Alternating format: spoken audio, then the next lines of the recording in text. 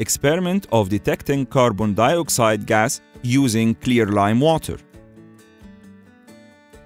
Calcium hydroxide, which is known as clear lime water, is used to detect the presence of carbon dioxide gas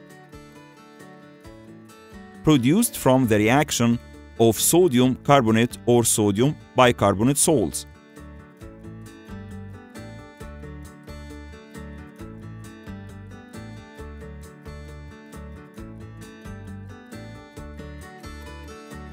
With diluted hydrochloric acid,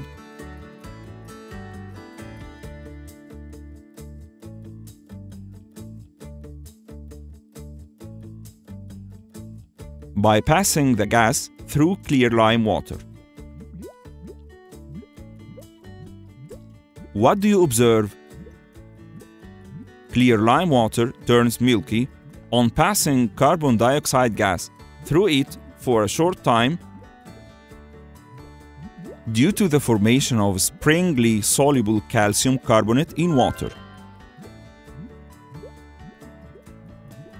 On passing carbon dioxide gas for a longer time, the precipitate disappears, since insoluble calcium carbonate changes into soluble calcium bicarbonate.